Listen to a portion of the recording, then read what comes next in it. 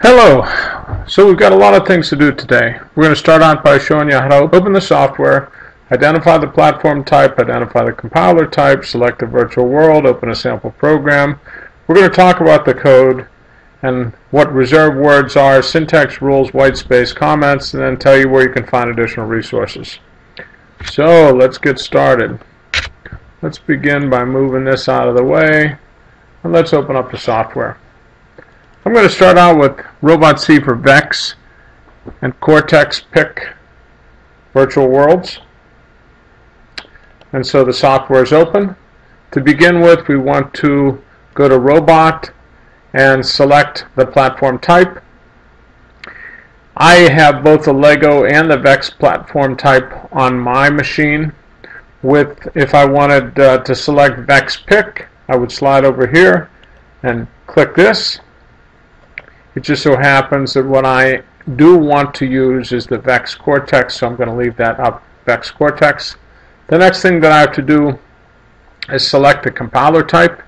I can either select a physical robot or a virtual robot. I'm going to be programming virtual robots, so my compiler type needs to be virtual worlds. The last thing that we need to do is we need to select the virtual world. Earlier we had you download something called Palm Island. Palm Island should have automatically installed into this list. We're going to select Palm Island. We're going to open up a sample program. The VEX Cortex has lots and lots of sample programs. You can pull yours from basic movement or any of these right into here through the virtual worlds. The program that I've asked you to use, I put on my desktop. It's in VEX forward for time.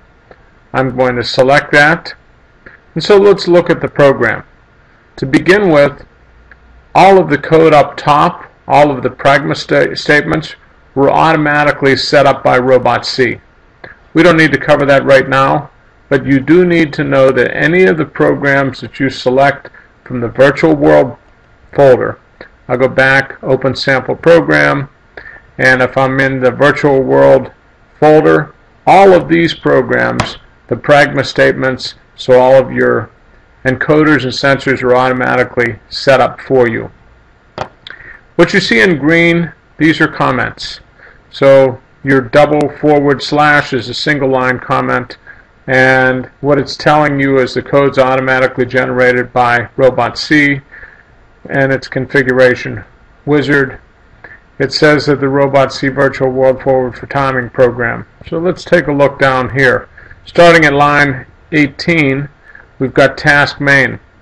Every C program has a task main. The task main is identified by the reserved word task main, and then you have everything within these curly braces here and here are all part of task main. This code turns on a motor. The motor is called the write motor, and it sets it to 75.5 power level. So we're going to turn both motors on, set them up for 75. Then we're going to wait 2,000 milliseconds. So we're going to wait for 2 seconds. A millisecond is 1,000th of a second. And then we're going to turn the motors off. Let's load that code to the robot and see what we get. Let's go Robot, compile and download program. On your computer you could just press F5. And this will automatically load the program or load the virtual world engine. I'm going to do challenge 1. You may have already opened up Explore Palm Islands, the PDF, so that you can see what these challenges are about. I'm going to start the level. I've got a little robot here. It happens to be a blue robot. I'm going to hit play, and what should happen is the robot motor should be on for 2 seconds, and then they're going to stop. Whoops. And so let's go back. Let's run that again. Let's restart that.